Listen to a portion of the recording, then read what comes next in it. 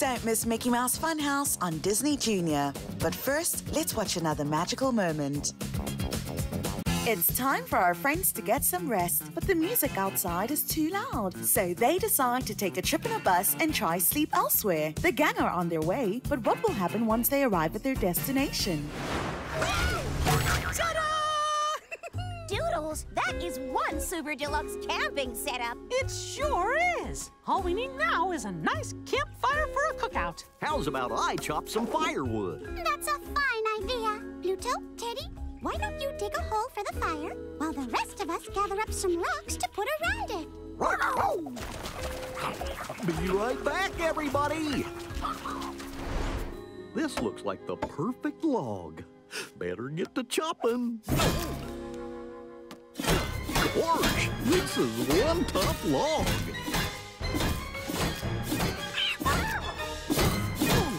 This is a bigger job than I thought.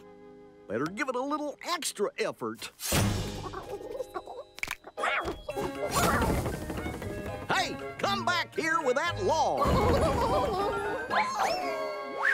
Smells good. Yay, popcorn! Who's ready for a smoothie? Yes, please.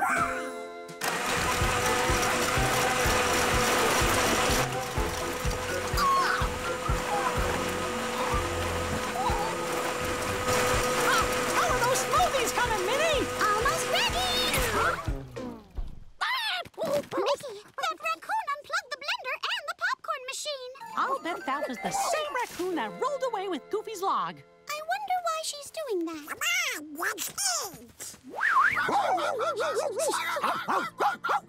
Okay, Pluto. Teddy, you can stop barking now. Oh, poor thing. It really wants them to quiet down. I wonder why.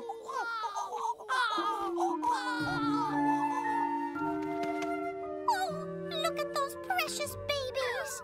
Pluto and Teddy must have woken them up with their barking. Why, sure. They should be sleeping during the day. That explains why this mama raccoon has been so upset with us. We just showed up and started making all sorts of noise and... Chopping and popping and plunking. And all the while, we were disturbing her and her babies.